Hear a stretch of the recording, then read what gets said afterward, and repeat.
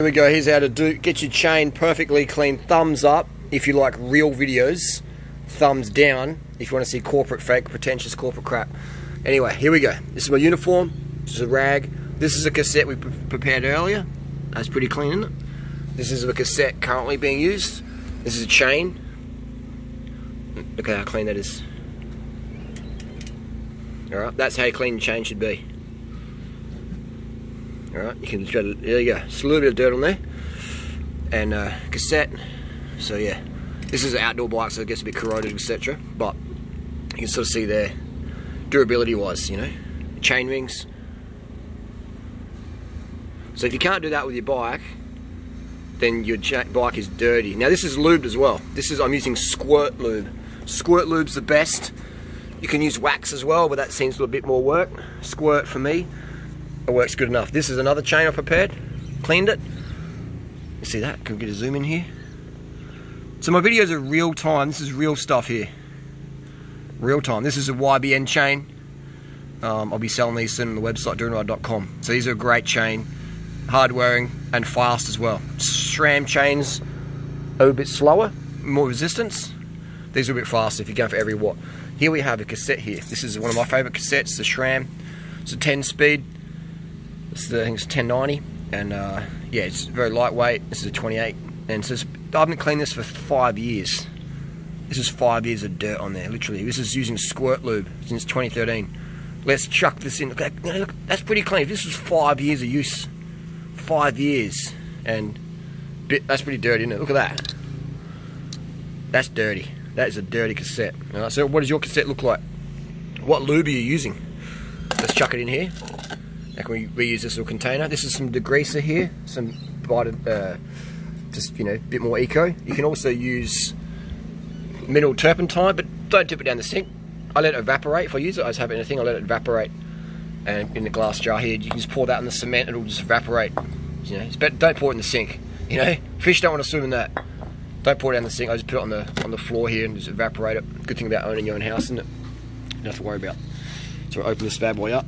Real time videos. Real time videos. Alright, here we go. So this is the greaser here. And this is why I love using squirt lube. Is you don't need to use, and I can use this for a lot of cassettes, by the way, and just rinse it with water. So put the lid on here so we don't knock it over. Now what we'll do is we'll do a bit of an ultrasonic cleaning. You can use one of those ultrasonic things, you get 50 bucks. Or you can do like this for a bit and just flip it around, you know, and then that will just clean itself off. And then you can use a little brush.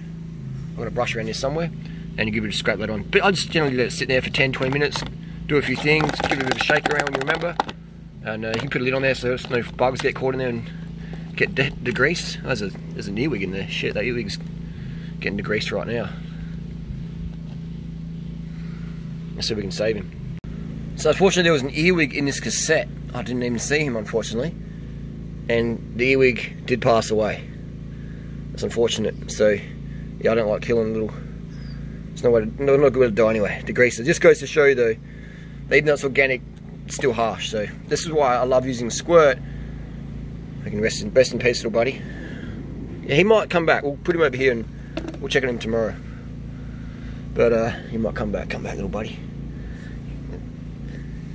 This is why, you know, eco-wise, it's important to use, you know, do what we can do with minimising our impact on the environment, and that's why using things like squirt lube, you know, it makes sense, and it's already starting to come off a bit here, soaking on a bit more. All right, so if you're using traditional lubes like Tri-Flow, etc., then this stuff just makes you turns into black grinding paste. And also when you're cleaning it with your hands as well, you know, that's chemicals on your skin. You know, you can sort of see the back of my hands from a lot of chemical usage over the years.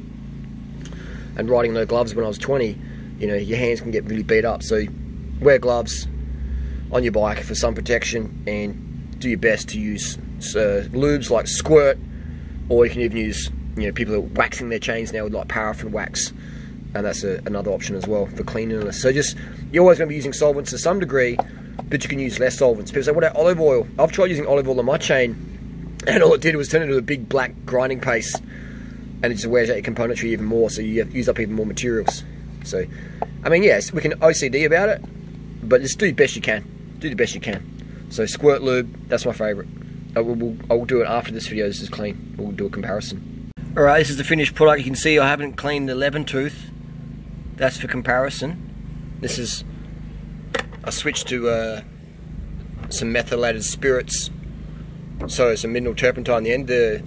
This just wasn't doing it quick enough, but this will be good for more of an overnight. For video's sake, this is going to be quicker, and I can use this again and again until it evaporates, so you don't have to tip it down the sink anywhere. And what I did was the stuff before, I tipped it back in the bottle. And people are like, oh, you contaminate stuff, and it's like, nah, come on, like, this isn't jewelry here, this is cycling, so close enough's good enough. And that's the finished product. I could still probably clean it a little bit more, but yeah, that's good enough. So that's how my cassettes last so long. Alright, that's how my stuff lasts. So look at that, there's hardly any wear on that, and that's 5 years old. Obviously it's on the bamboo bike, but it's done a fair few Ks, you know. Look at that, let's actually put this down and get a real close up on it. Let's just get some better lighting going on. Okay, here's a brand new SRAM cassette. Thanks SRAM. I do love the product.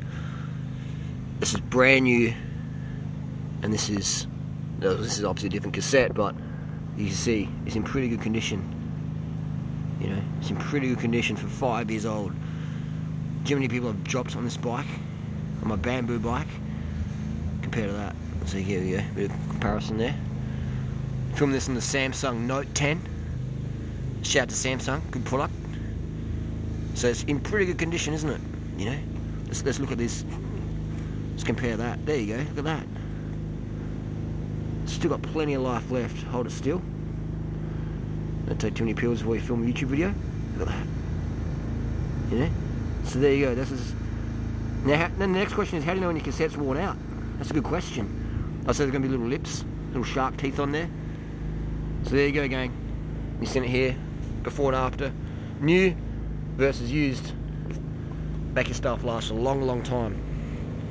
Use squirt lube, some paraffin wax, you're good to go. Kids, a clean bike is a fast bike. This is squirt lube, live here in Davron Park. This has lasted me 5 years. This big bottle, 5 years. You know, I always give it a shake and apply it. And what I'll do as well, if you ever got a bottle of squirt and it dries up, put a bit of water in there, just a few squirts of water, give it a shake up, and it goes on. And when I lube the chain, I hang the bike up somewhere and just put it down there, and then backpedal it. Beautiful. Squirt.